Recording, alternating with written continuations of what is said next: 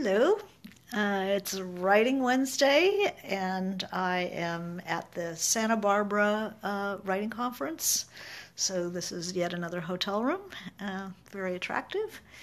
And I thought we'd continue talking about dialogue as we sort of scratched the surface last week. There's a lot to talk about because dialogue is the culmination, the dialogue scene is the culmination of everything that you can do in writing, you need to do in a dialogue scene. So we talked about last week what dialogue was for. Hey, we talked about that dialogue tells us about the relationship between two people as they push against each other. That dialogue is only for conflict. You're not going to throw the bathtub at the kitchen sink and all that exposition into the dialogue, into the utterance, that you can use everything. You don't have to stick to, exposition and dialogue and telling us all about some complicated project. You can just narrate it.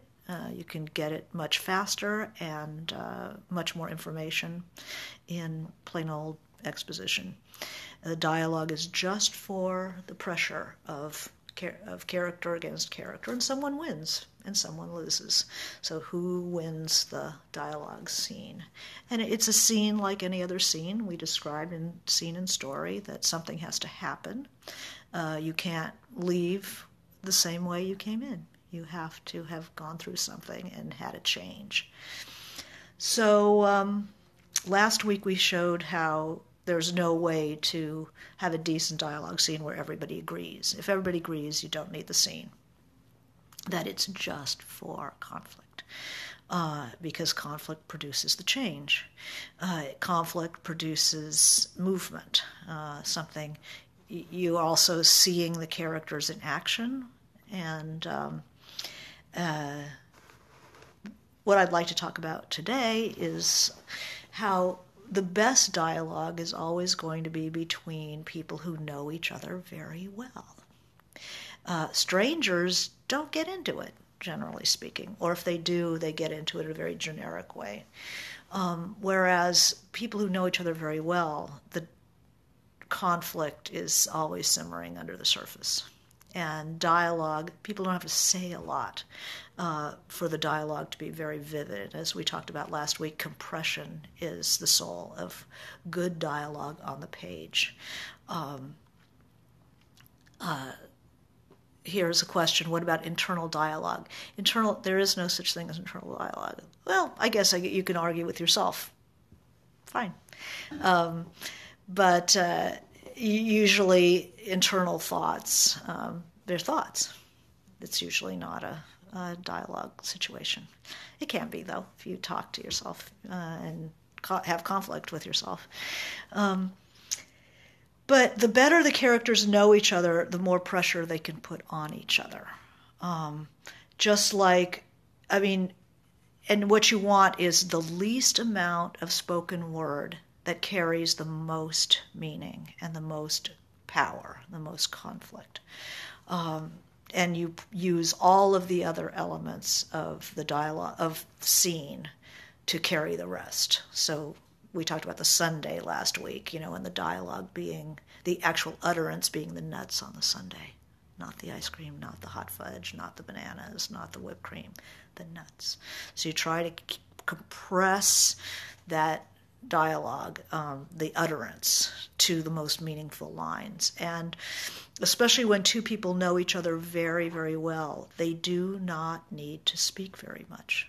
Each line can have such power because they're already locked and loaded. The conflicts are there under the surface, which is not the case with strangers. So you know how it is when you were a kid and you came in your new dress and your mother said, "Oh, is that what you're wearing?" That's all she has to say. And it's like, what do you mean? What's wrong with it? because there's a world of experience, mutual experience behind every line of dialogue of people who know each other very well. So the best conflict is between people who know each other well. And I'm going to read a little section of Joan Didion, who I admire. She's, you can tell the screenwriter in her. She's a minimalist, so the compression in the dialogue is incredibly good. This is a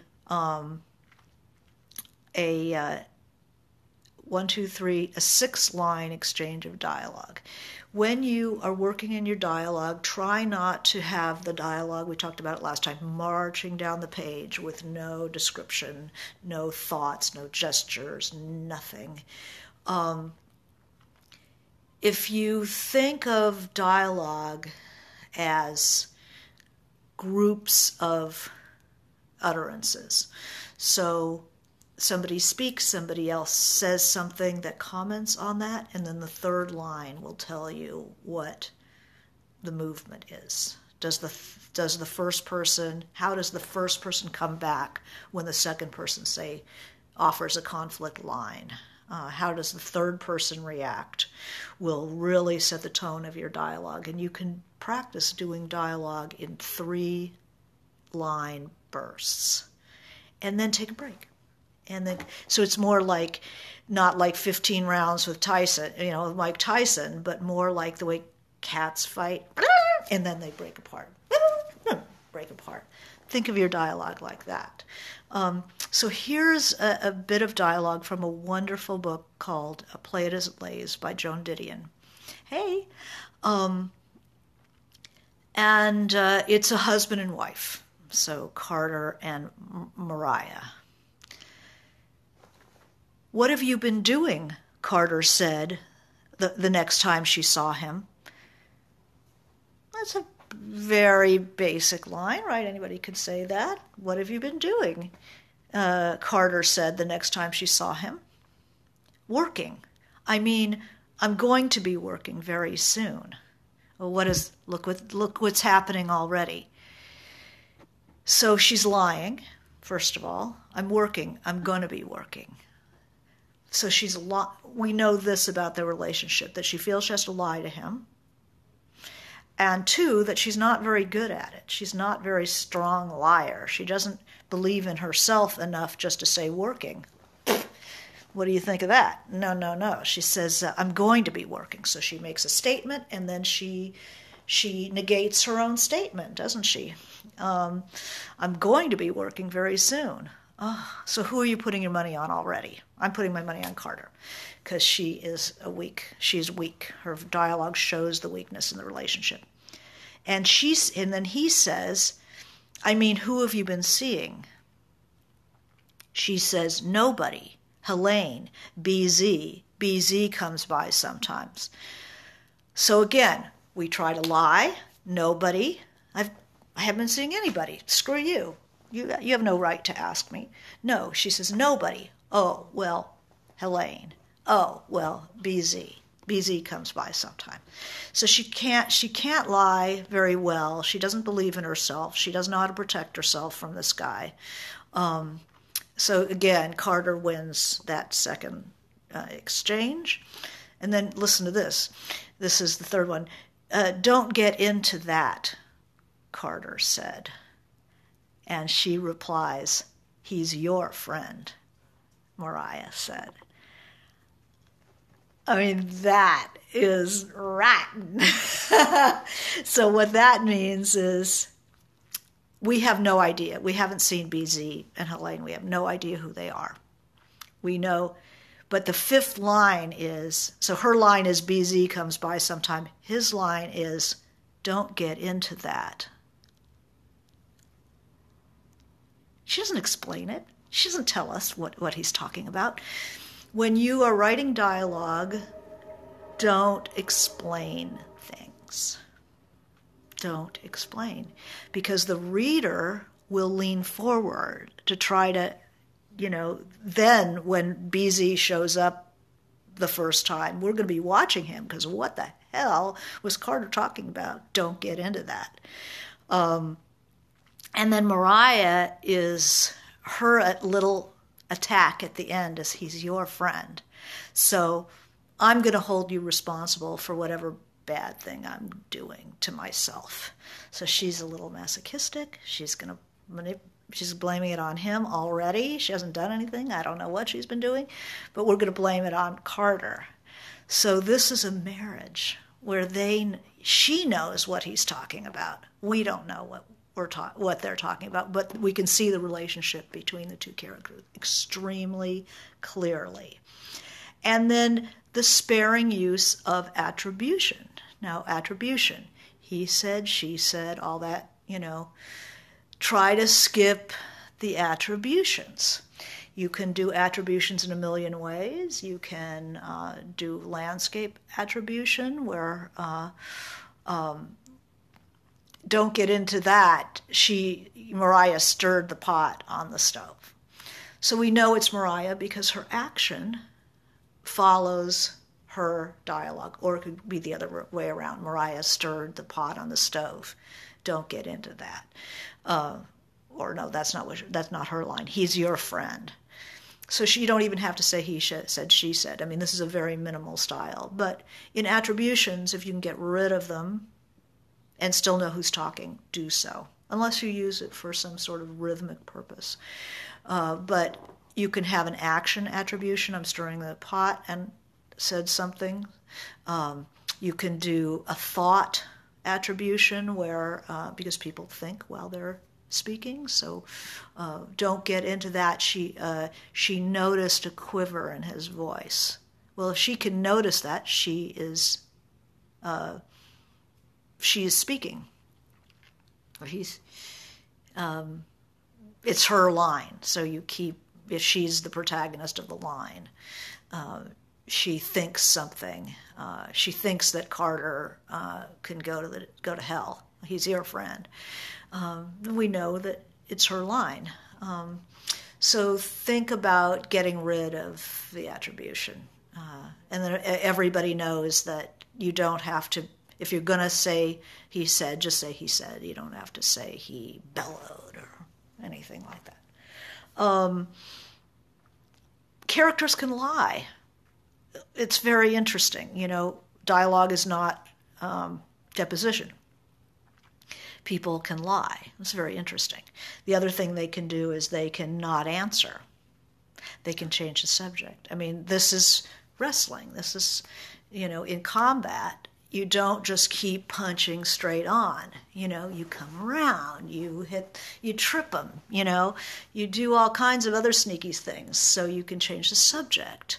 You can stonewall, you can lie, you can do all kinds of stuff. And so this is some minimalist dialogue, but God, is she brilliant with dialogue.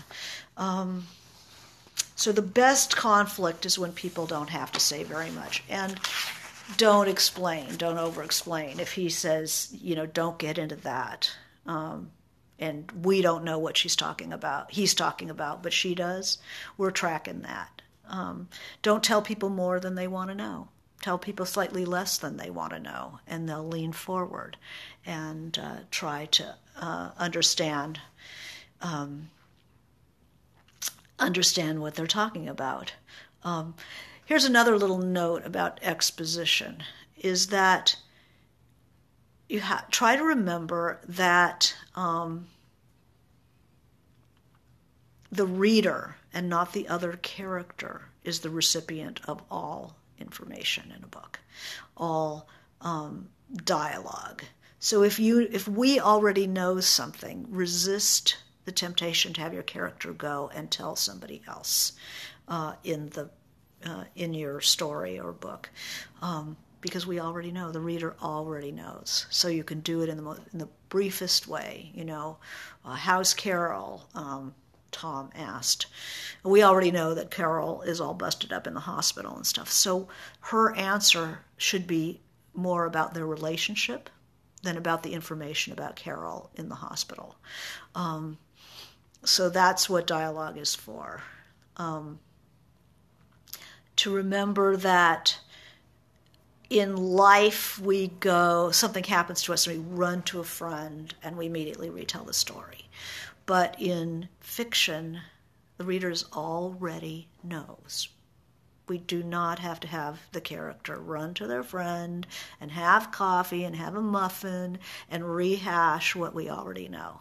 If there's a reason for them to be there and there's going to be a new scene, new conflict with this friend, then you just convey it in the most interesting way, maybe even something that differs from what we know happened. And that's really interesting. We just saw her break Harold's trophy, and then when she goes to talk to Harold's friend, who she finds extremely attractive, she might say, Harold got really mad and smashed the trophy, when we know damn well it's her. That's interesting.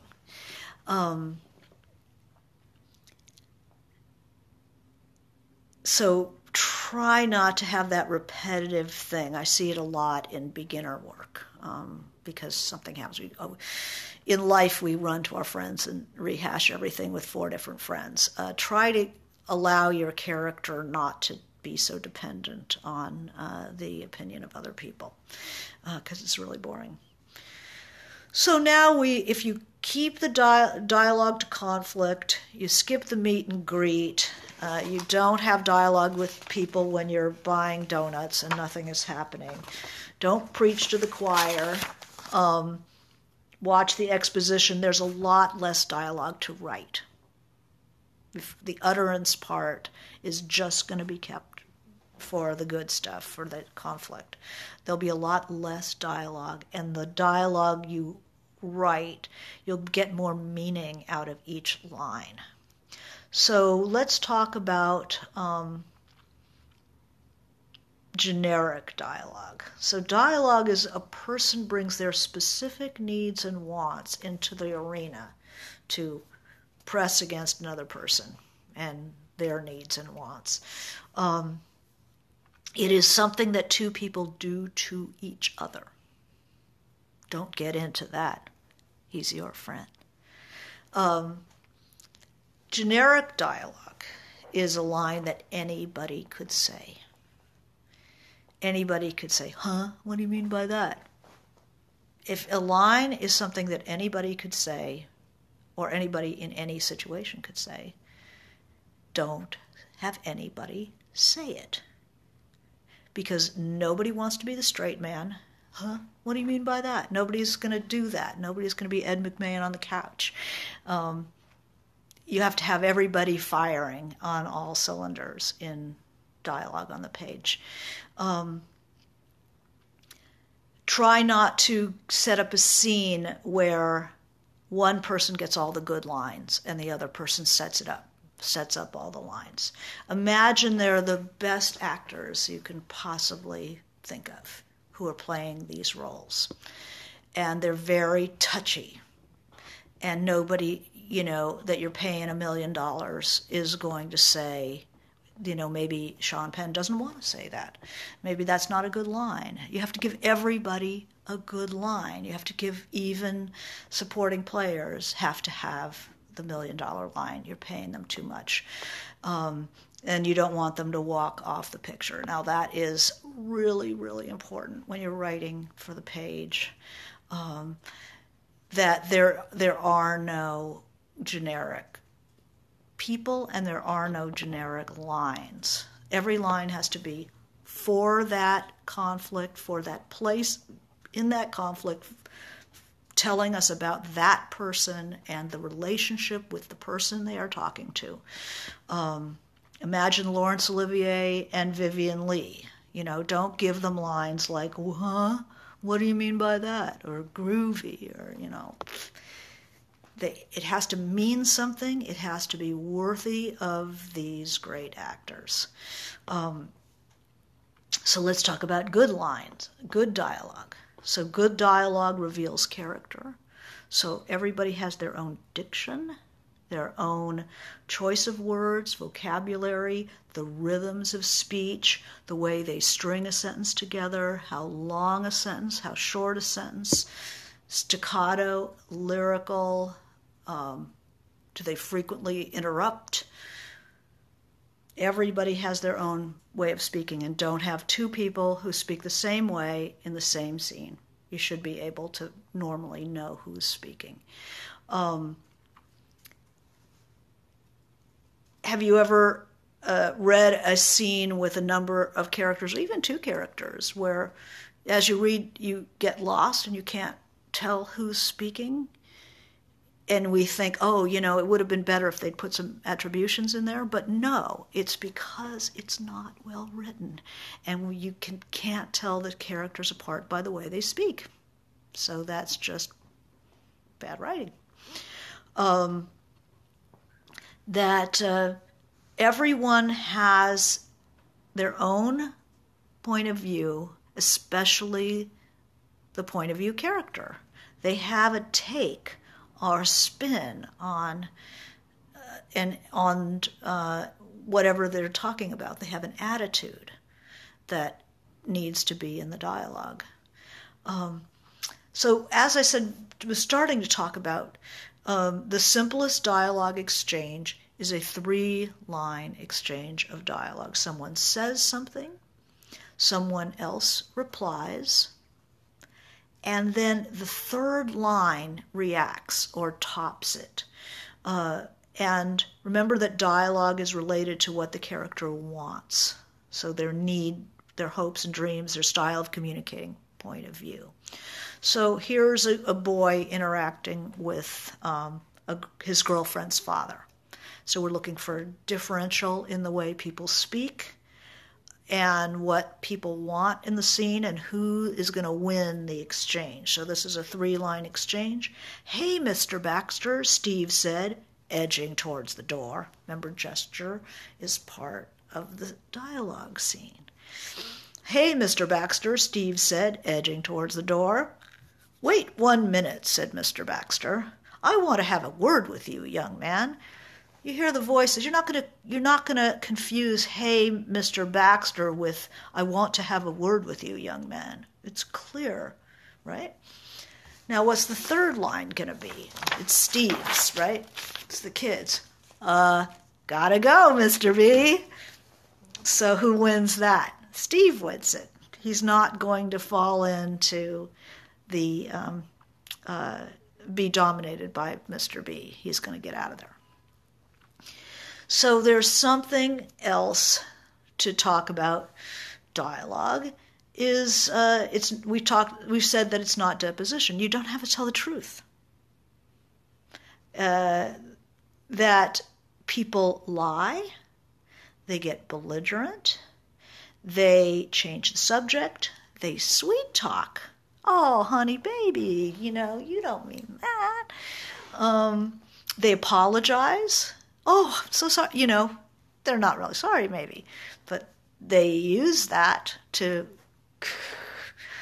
win the dialogue, right? They apologize. They can bully. They can use silence as a weapon. Did you hear what I said? Maybe not. They change the subject.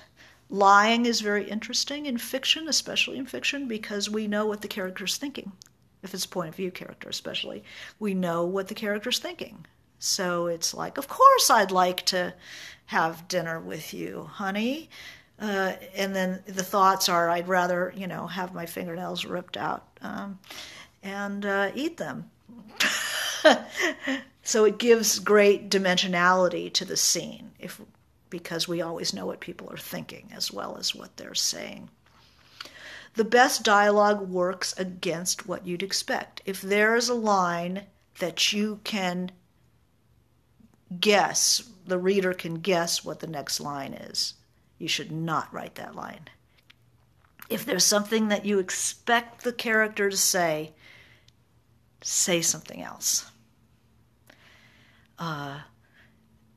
Be watching for, if your characters are good boxers, they're not going to punch from the direction that is expected. They're going to startle someone, they get in the face, they trip them, they do all kinds of stuff.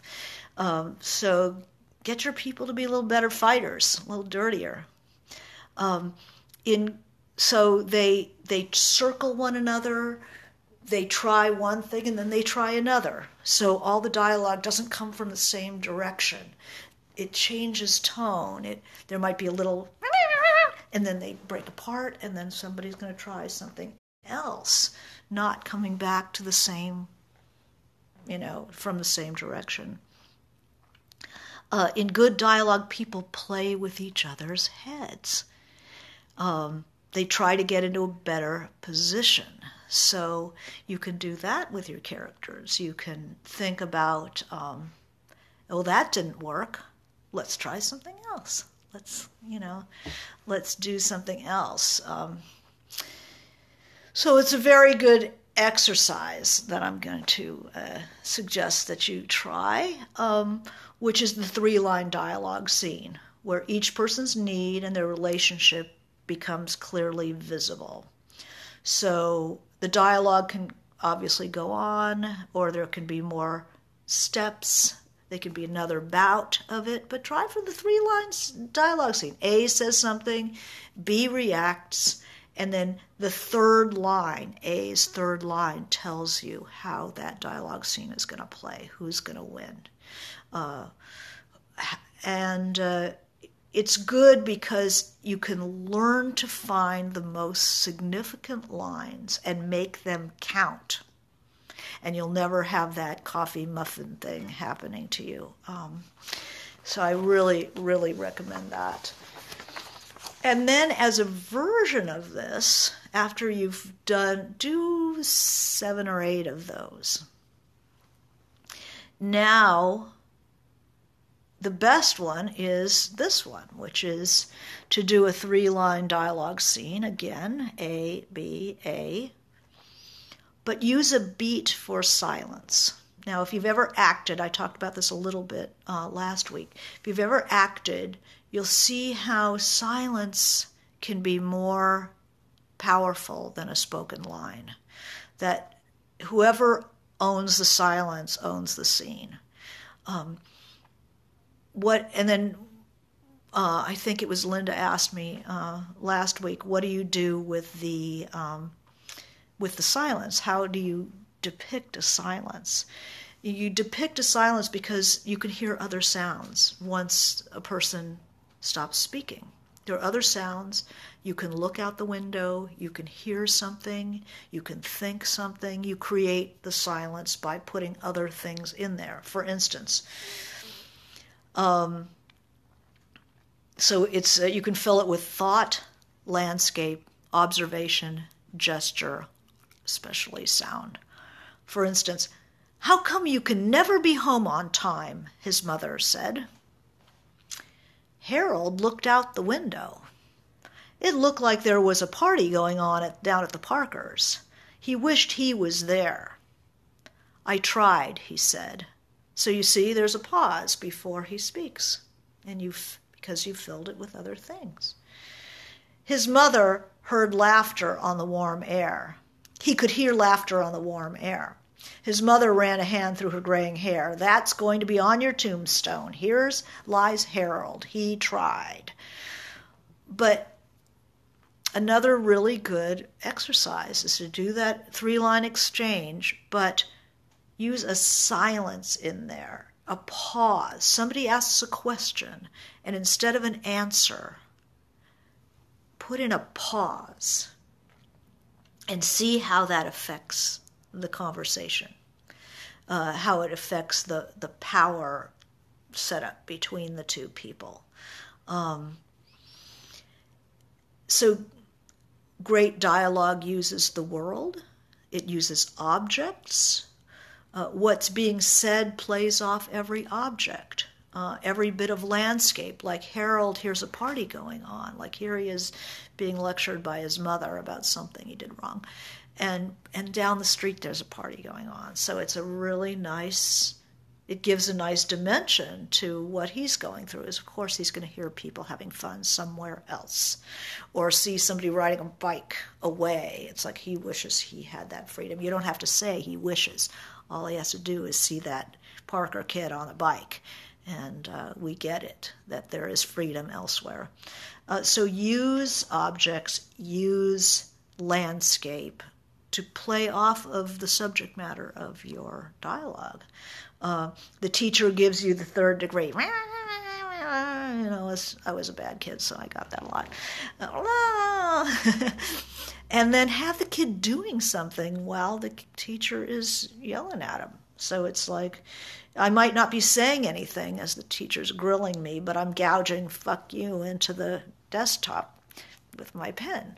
And at any point, your character can look out the window. At any point, they can touch something, you know, pull out a pack of cards. And these are some of the, they're very helpful things when you're talking about about dialogue. Let's see, what else can I talk about? Dialogue. There's subtext. Here's another ditty, and I just love ditty and its dialogue. Again, played as it lays. The first time Mariah ever met BZ, this is the very next chapter. Don't get into that. The very first time Mariah ever met BZ had been at a beach house, and it was 2 o'clock on a weekday afternoon, and it was the summer Carter was cutting Angel Beach. "I've got a meeting at the beach with this guy from San Francisco I told you about," Carter had said. "You should come along and swim." Okay? A. First line of dialogue. Come along and swim. "I don't feel like swimming." All right. So already there is tension. There is conflict. There's something going on in the subtext here. "You can come along and swim." And she's like, "I don't want to swim." Well, that could be she just doesn't want to swim, but I don't think so, because there was already that conflict in the earlier scene. So we're watching. I don't feel like swimming means like there's something he wants me to do here, and I don't want to do it. Don't want to do it, Carter. And then he says, "Mariah," Carter had said finally. "He's going to maybe put up some money." Maybe. All right. Like, I want you to come swimming because somehow that's going to help me get the money. So I don't know what you mean by swimming exactly, what he means by swimming exactly. But definitely wants her there to help him get the money. Oh, God, it's so brilliant. So it's all subtext. He doesn't have to say, and he doesn't care what she thinks. That tells us about their relationship. I don't care you don't want to go swimming. Maybe it's, you know, he means swimming in the nude as a way of, you know, sweetening the deal with his movie. But it's very clear he is trading her for money, and is happy to trade her for money. Good dialogue does that kind of thing. What else do we have?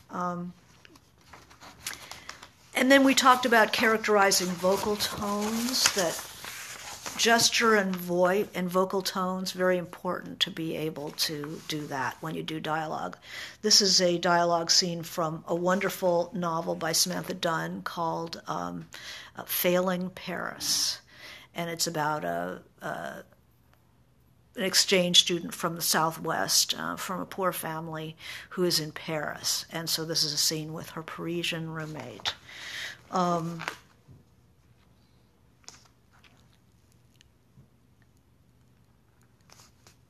We're going to think about vocal tone.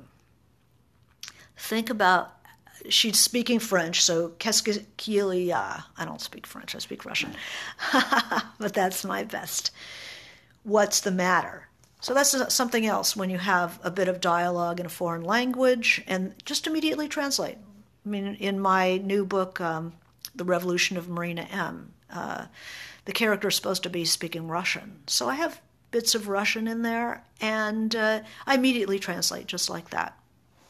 You don't have to tie yourself in knots. So, qu'est-ce qu'il y a? What's the matter? Now listen to this. Pascale's voice, its small tone with no resonance, makes me think of a porcelain bell Mom gave me once with greetings from Pecos, Texas, in rolling paint script on one side, a picture of a bronc rider on the other. So we get, in that description of the roommate's voice, we not only hear the quality of her voice, no resonance, little bell, but then we get, it opens a little door to memory inside the character. And that's just a line, and then we're back into the dialogue. Rien, nothing, I tell her, pulling the blankets tighter around. So then we're lying, because we know that she is extremely depressed and having a very hard time. But she says nothing. So rien, nothing, I tell her, pulling the blankets up around herself. So the gesture tells you the lie, that she's being very protective of herself while she's saying that nothing's wrong, and people do that all the time. Gesture is more important than, almost more important than what people say. You always have to have the $1 million line. You always have to have the interesting line. But gesture tells you even more. So don't forget to make, study gesture, write it down, get it in your notebooks, get just pages and pages and pages, so that when you're writing a scene like that, you can go back into your notebook and find some really expressive gestures which will say what the character's not saying. So that is a good place to end the dialogue scene number 2. And I think we'll do some more next time on dialogue, multi-character dialogue scene, which is spinning the plates with other people. I mean, how many plates can you spin at once? So what we have so far is that dialogue explains nothing, that there continues to be the world, and so you continue to describe the world. It's a landscape is a spell that fades as soon as you cast it. You have to keep casting it. That there's an interior and an exterior in a dialogue scene. The character's always thinking, always responding, always observing. There's an easy digression into the interior world. You saw it with the bell, how easy that was for her to think the bell and then go inside and have a little memory about her mother and this gift, welcome to Pecos, Texas, which tells you a lot about the family. It tells her about her background, sort of a kitschy object. It incorporates action, physical action, gestures. They handle things, they move across the floor, they wash dishes. Have your character doing something while they're speaking. Don't just have talking heads. Terrible place to have dialogue or two people sitting at a table having dinner. If you can do anything else, have them walking, have them having a smoke out in the alley, having them in the parking lot, have them, riding horses, anything you can do to have people have motion while there's a dialogue scene. And then you weave everything into it. So don't just think of dialogue, think of the dialogue scene, which is everything. Remember, it uses reactions. It's sparing on the attributions. It's about lying and playing games. It's characters thinking and speaking in a characteristic way, individual way. Be aware of sound. There's always ambient sound, and when people stop talking, you hear the sounds.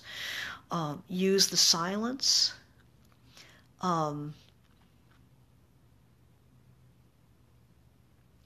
show us your characters. People watch each other, and it reveals the intimacy between characters. So the best dialogue is between people who know each other very well, and their conflict is already loaded and ready to go. So I wish you good writing, and I'll be back next week. I think, see anything coming up? I'm going to be having my class at Esalen with Pico Yer in the Traveler's Journal, the Traveler's Journey, the Traveler's Practice, Journey and Journal. So about presence and about writing and how to, make a traveler's journal worth keeping. So I wish you good writing, and we'll talk to you next week.